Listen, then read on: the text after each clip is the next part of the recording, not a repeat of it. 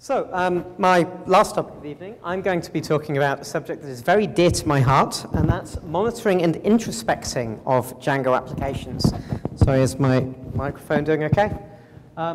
So, Django is renowned for having fantastic developer debugging tools. The Django error page remains my favorite error page of any web framework, and the first thing I install when I start a new project is the Django debug toolbar, which makes it fabulously easy to understand exactly what a page is doing, what SQL is being executed, what templates. It's a really fantastic way of developing. There's just one problem. The interesting bugs only happen in production. And if you look at the Django documentation, under debug, it says, a Boolean that turns off debug mode, never deploy a site into production with debug turned on. Did you catch that? Never deploy a site into production with debug turned on. Which is all well and good, but it means that when you're in production, all of these beautiful development tools are gone, and you're staring at this sort of blank void of errors being swallowed up. So there are two things that you want to know. There's what went wrong and what's going to go wrong. You know, what's the general health of my application? Now, there are a few tricks you can use to start getting back on top of things.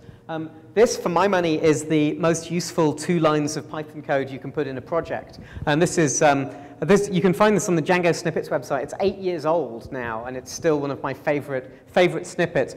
This is a piece of middleware, and what it does is when it catches an exception in your production site, if you're logged in as an admin super user, it returns Django's default technical 500 page. So it's a quick and dirty hack, but if you drop this into your stack right now, you'll start getting those 500 error pages again. And this is great because it means when someone hits an error, they can send you a link, you can click on the link, and you can find out what's going on. So that's great as a sort of cheap hack.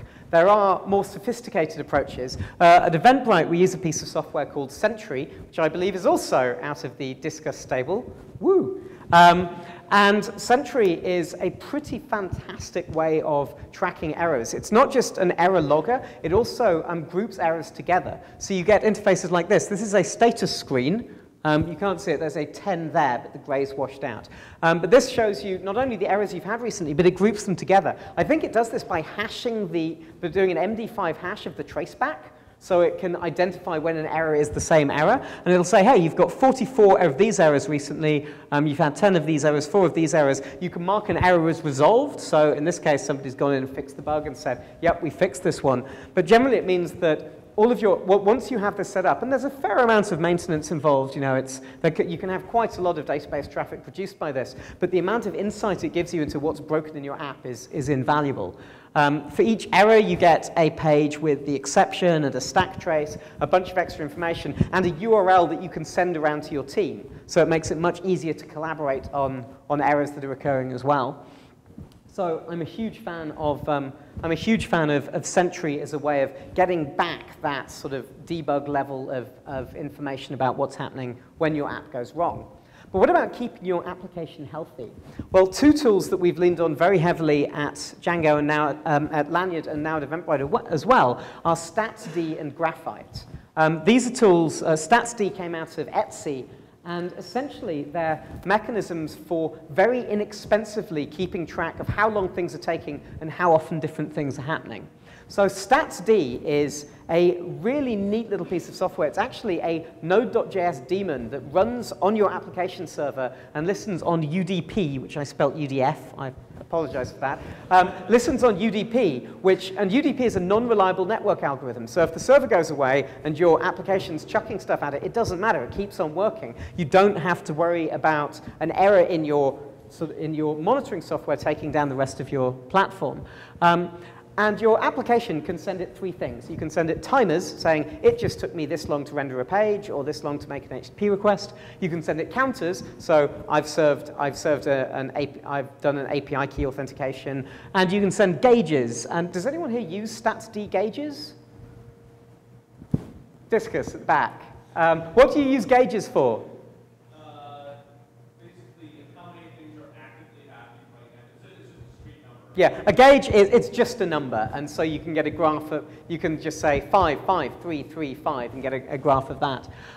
So StatC, it sits there, it collects all of this stuff, it aggregates the stats together, and every 10 seconds or so, it sends them over to Graphite. And then Graphite is a piece of software that stores the information that StatC is sending it, and renders graphs. It renders graphs on demand, and you can get some really useful results out of it. So this is my favorite graph from our lanyard graphite setup. This is, and you can't quite make out the key at the bottom, but this is a stacked graph showing the overall time it is taking to serve requests, and then breaking it down by the blue is time we spend in SQL, the yellow is CPU clock time, that tiny little red line along the top is solar, and then if we zoom right in, you can see that purple line right at the bottom is interactions with Memcache. So either Memcache is running really fast or we're not using it nearly enough. But this graph here it's dynamically generated. We feed a bunch of numbers in, and the actual image itself is just one whopping huge URL which specifies which things should be drawn on it in which colors. And because it's just a URL, you can take that and you can embed it on anything. You can build dashboards very easily. You can embed it in bug reports. You can embed it in wiki pages. It's a very flexible way of moving this data around. And so here's a dashboard. Basically, once you have Graphite and StatC in, because it's so cheap to send metrics out, you may as well graph all of the things. And this is, we've got time in Memcache, SQL time, Redis time, time spent in databases. You can do means, you can do top 90th percentiles. You can get a really good breakdown of how things are going in your stack. We've also set it up so there's a key there that says deploy. When we deploy the site, it draws a white line on the graph. So you can deploy the site and then look at it 5 minutes later and see, hey, look, our Memcache usage just went up by 5% after that change that we've pushed out. But to get this stuff working, you have to hook this into all sorts of different places. And in Django terms, this means you need to intercept basically everything. This also means you have to monkey patch things sometimes if they don't provide you with a good hook. Now, the obvious thing here might be to use Django's triggers and listen for events and graph those. But that's not quite good enough because a lot of the value from StatC is in the timings, knowing how long something took. And if you're going to time something, you really need to have your own function called so you can start a timer at the beginning, run the operation, and then stop the timer at the end. So you end up having to wrap an awful lot of things. There are a bunch of ways that you can wrap things in Django. The obvious one is response and exception middleware. And in fact, I looked at the Lanyard middleware stack. We've got at least 4 middlewares now which are devoted to profiling or monitoring or introspection in some way. I always use a custom render function. So whenever I render a template, I'm doing from common import render and passing in a request object, the template in the context. This gives you hooks for hooking up Graphite, but it also means that you can inject extra variables into your context. You've got somewhere a function that's run every time you render any HTML at all. A really important one is the database wrapper in Django. You can override the cursor method on it, so every time a SQL statement is executed by the ORM, you've got an opportunity to get in there, to time it at the start, to time it at the end, to send it off to Graphite as well. And I'll put up a gist later on with the code that we use for doing that. And something which I haven't done, but I aspire to do, is I want to send all of my outgoing HTTP traffic through a single point within our stack so that we can measure things like, so anytime we're calling out to an API, the GitHub API, the LinkedIn API, whatever, we can graph that, we can graph it by host, we can get a feeling for how those external dependencies that our site relies on are working as well. So that's Graphite and StatC, and that will gain you an enormous amount of insight into what's going on. It's not as cheap as building feature flags. There are quite a few running parts of this. You need to set up a Graphite machine somewhere. You need to get StatC rolled out onto all of your individual boxes. But again, it will repay you enormously if you spend the time to get it set up. So another principle which I firmly believe in is that log files are super important, and once you're generating log files, you need to have them aggregated and make them searchable. So most stacks will have something that's syslogging or sending log files to a central server. If you haven't got one of those, that's, again, totally worth doing. But the tools I'm getting excited about more recently are tools that take those logs and turn them into something that's more searchable than just running grep on the command line. There are 2 tools I've been playing with recently. This is Splunk, which is a viciously expensive commercial tool, like very much call us and we'll give you a price, and then you argue with us and spend months negotiating, whatever. But what it does is absolutely awesome. Once you've got Splunk set up, you can feed any log file into it. It gives you a micro language for breaking that log file up into fields. And then when you run a search, it starts returning results instantly. So you'll run the search, you'll hit enter. It'll show you results from the past 5 minutes worth of logs, which is enough for you to start seeing if you've asked the right question. And then it'll slowly backfill 10 minutes, 15 minutes, up to 30 days and fill in those results for you. So there is a free demo. If you've got a budget, it's worth installing it and playing with it and seeing if you think it could work for you. There is an open source alternative to Splunk.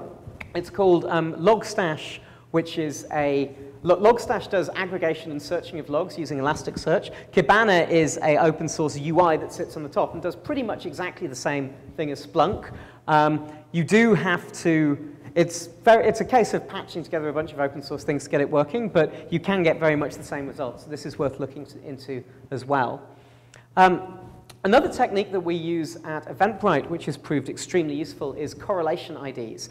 And as Andrew mentioned earlier, we've been breaking Eventbrite down into a service-oriented architecture. So rather than having one monolithic application, we're breaking out functionality into services that know about events, services that know about authentication, and so forth. Now, a downside of doing this is that that any request that comes into your stack is now being handled by a bunch of different pieces of software. So tracking errors and behavior can be a lot harder. And so what we do is any request that's coming in, we assign a correlation ID, which is essentially a UUID attached to that specific request.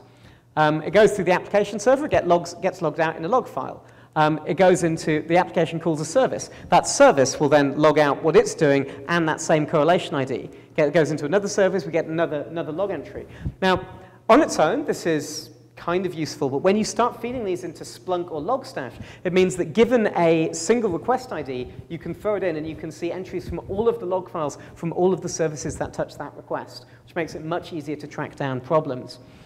And in fact, you can go a step further. A trick we used on Lanyard is we take our request IDs, our correlation IDs, and we embed them in a meta tag on every HTML page. This is another benefit of having this single render method that everything passes through.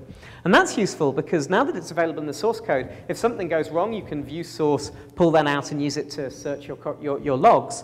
But we also have a very lightweight in-browser profiling tool, which is a bookmarklet, which can take that correlation ID, make an AJAX call back to our service, and pull out some data that was collected during the processing of that request. We actually built this quite early on at Lanyard, and all it does is collect up information about which view functions were called, potentially which templates we use, and write it into a memcached key, which lasts for 60 seconds. So if you hit the bookmarklet within 60 seconds of loading the page, you get that information dumped out straight at you. And again, it's a pretty lightweight trick, but it's really useful. A related trick, which is, again, really useful in these larger scale sites, is to instrument your SQL queries. And it turns out with MySQL or Postgres, there's a really easy trick here. You just stick a comment at the beginning of any SQL query you execute with a correlation ID or other information gathered from the request. So with Lanyard, we track the request.path. We have our custom cursor.execute method. We look up the request.path in a global request object, and we stick that in, which means that if we're watching logs of SQL files, or if we're looking at our slow query log, we can tell exactly what page caused a query to be executed. Likewise, we do the same thing for management commands. So if you're not in a sort of browser request context, but you were run by a manage command, we log the command line arguments from that in the SQL query as well. So over time, our slow query logs it becomes really easy to track behavior from those back to the source. And likewise, if you're using correlation IDs, you can drop those into the query logs as well. So when you pull up the slow query log and see something took a long time, you can then consult your log files and see exactly what was going on when that query was triggered.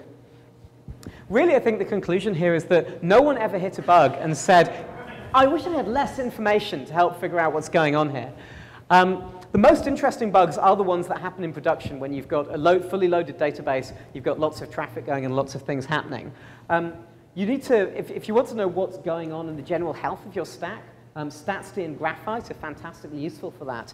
And you should log everything. Your logs should be as detailed as possible. You should aggregate them, and you should make them searchable as well. So thank you very much.